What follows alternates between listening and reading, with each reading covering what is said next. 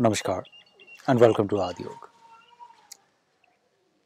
Today is Shivratri, Mahashivratri, and every year we try to tell you how you can worship Shiva.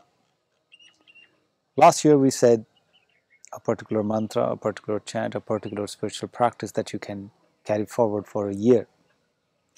And if you have done that for a year, please put some comments under this video, or we'll put up a link of our WhatsApp community, our WhatsApp group, so that you can post your experiences there.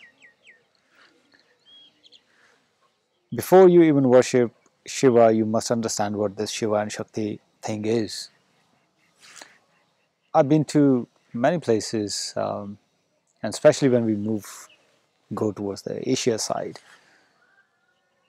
I see the Shiv Lingam and the Yoni is actually the reproductive organs depicted as close as possible.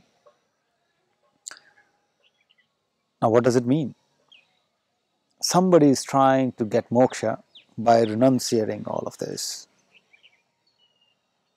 And somebody is trying to get moksha by enjoying life.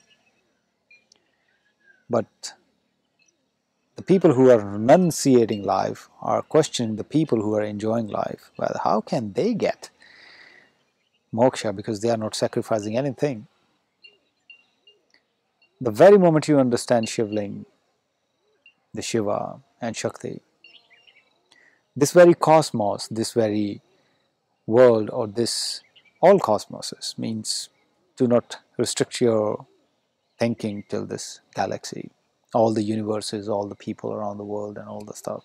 Not around the world, I mean to say all the aliens and all the stuff, yeah? So-called aliens, they are other beings, other lives. They start with one basic thing: reproduction.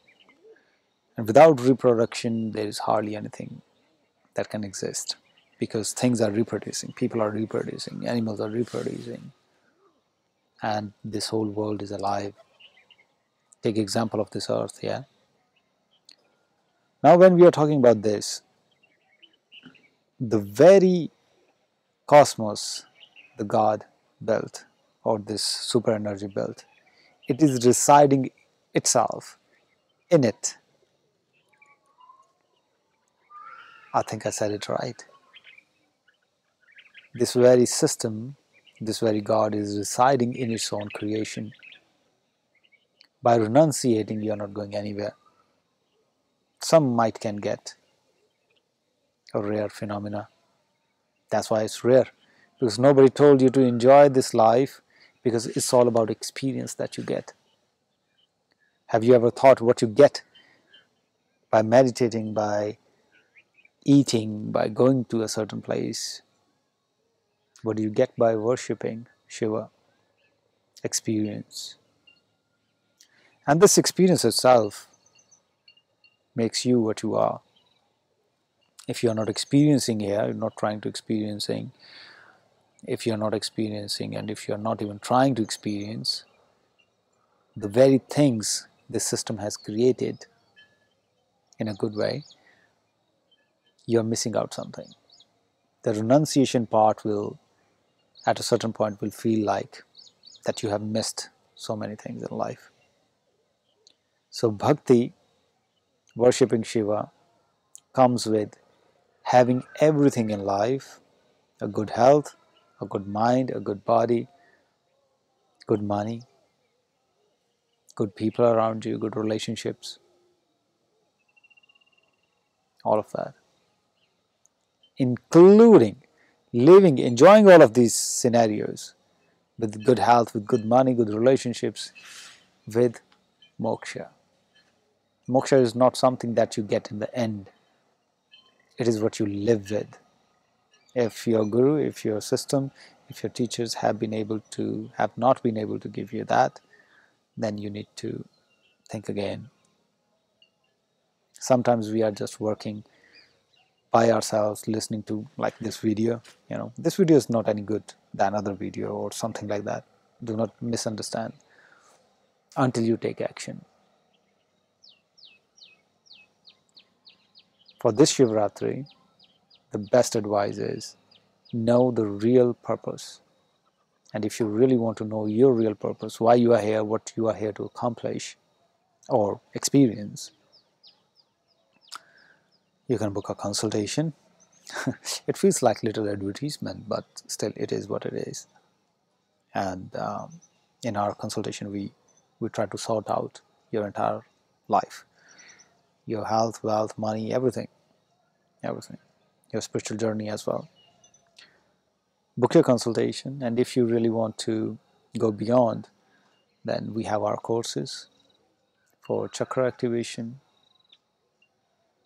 This Shivratri, I have a gift for you. That this gift I gave you earlier also, I think. Anybody who's literally want to get enlightened and very serious about it, literally want to get moksha. Enlightenment is an English word which doesn't satisfy the whole concept of nirvana. So anyways, I hope you understand. You can send us an email. I will personally look into the email. Anyways, I go through every email by myself, and we can get in touch within 3 days to 3 years. You will be at a point where you can say, where you can feel, experience God by itself and so-called moksha. I think this video is far enough.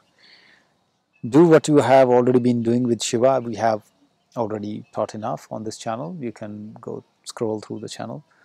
What you can do this night to worship Mahashivratri, to worship Shiva and Shakti. I think with this I will take your leave, and please, if you are serious, only then contact. I don't want to waste your time. Pranam.